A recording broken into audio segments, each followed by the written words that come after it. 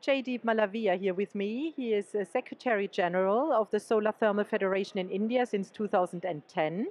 It's the industry association in India, and you are partner in an international project which is called Solar Payback, that aims at promoting the use of solar heat for industrial purposes, which is shortly internationally called SHIP.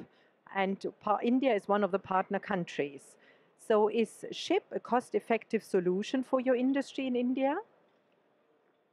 Yes, SHIP is closely inching to become a commercially viable project in India, going by the past developments that happened.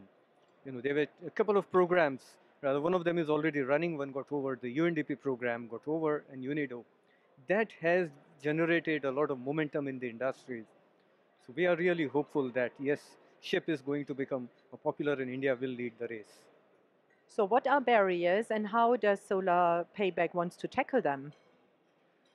Major barrier we identified was lack of awareness. I think that we are going to first tackle out.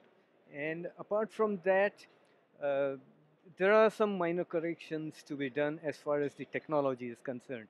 They need to be standardized. And once the standards developed by the government of India are in place, I'm sure that most of the barriers may get addressed. Is it awareness among the clients, and which industries are most suitable for SHIP in India? We came across four major sectors: automobiles, food processing and dairy, including breweries, textiles, and chemical industries. These have been identified as the major because most of them are small and medium scale industries which require heating up to 120 degrees. So I think these are the four target industries that the solar payback would initially look into. So you came with an interesting topic to this conference here. It's called India's Quest for Global Solar Thermal Process Leader. So what makes you confident that India will make the race? Well, the groundwork has already happened for the solar process heat in India. There have been demonstration projects set up. The results have been encouraging. I won't say that they have been 100%, but a lot has been learnt out of it. And I'm sure, given the kind of atmosphere that's in India, the radiation parameters which are in India, being an industrialized country, I'm sure the drive is there within the manufacturers, the entrepreneurs, to come out with a solution that will become pilot to the world. Your association was actually lobbying for a very international, a very interesting policy instrument, which is called a solar obligation, which seems to be like a quota for the industry that they have to fulfill in terms of energy use, a certain solar quota. What is the idea behind that? Oh, that's a very interesting thing you have asked. The Solar Thermal Federation of India, a couple of years back, undertook a study on how the heating demand could be fulfilled, considering that the fuel prices in India are on the rise. And we came upon an idea that if power can be obligated, why can't heat be obligated? And when the survey was done amongst the manufacturers, expert, and few industries, they welcomed it.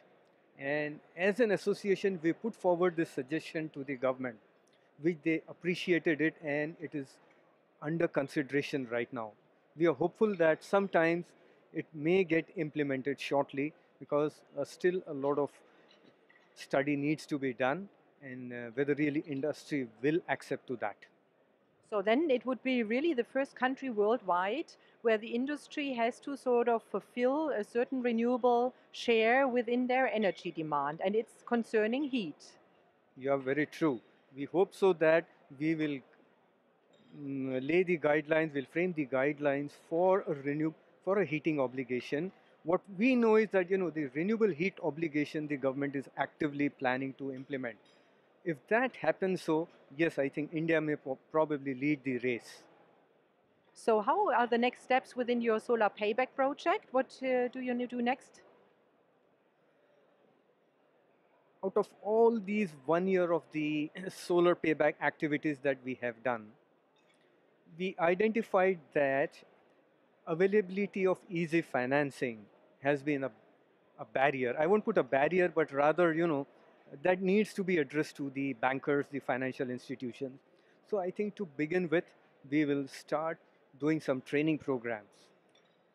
There's a couple of training programs also planned for the existing manufacturers on how they should be having an approach for market development. So I think these are the two sectors we would be focusing next. Okay, so I wish you a good luck for your solar payback project.